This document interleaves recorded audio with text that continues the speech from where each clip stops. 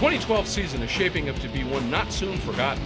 We look back at the top 5 storylines from the American Le Mans Series presented by Tequila Patron so far.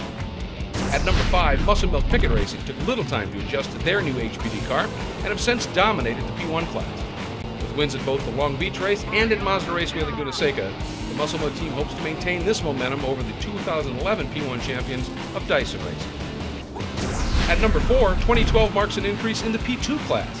Black Swan Racing, Project Libra, and Conquest Endurance are among the teams joining Level 5 Motorsports in P2 competition, but the most notable addition is Dempsey Racing. At number 3, we saw the anticipated return of Lotus to the GT class.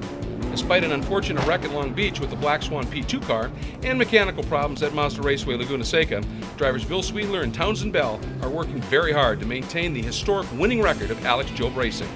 At number 2, the GT competition continues to meet and even exceed expectations. At Sebring, under the cover of darkness, the final laps put Joey Hand's BMW head-to-head with Gianmaria Bruni's Ferrari, causing confusion and misguided accusations. I think it was a 71. I thought, wow, that was a cheap shot. But coming from that guy, I understood. I was waiting for him to hit me. That's the way he drives. He damaged himself more than he damaged me, and I was prepared to put it in his door and put him in the tires. Coming in at number 1, the resurgence of the Corvette racing team has helped level the playing field in GT and has provided a more intense level of competition. The Corvettes have worked through challenges to find a winning setup.